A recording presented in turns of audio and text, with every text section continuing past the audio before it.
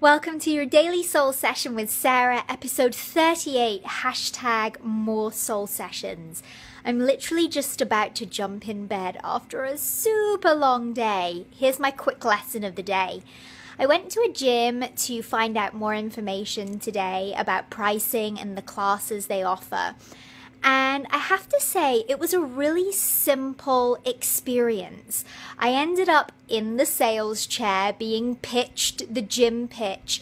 And because I was able to set really clear boundaries around the information I wanted, I didn't leave feeling frustrated at the person as though they hadn't heard my needs or as if they'd wasted my time. Why? Because I set the boundaries that were important to me. That's such a beautiful lesson for all of us.